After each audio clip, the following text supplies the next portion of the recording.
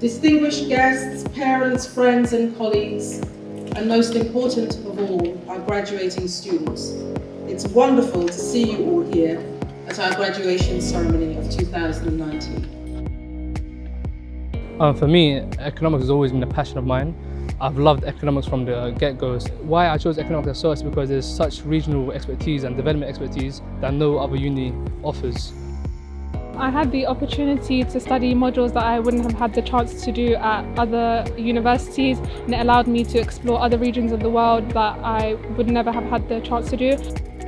It's not only very interesting, but it allows you to go into the workforce with the skills and the theory of economics, and you're able to apply it to a specific region, which is beneficial in many ways.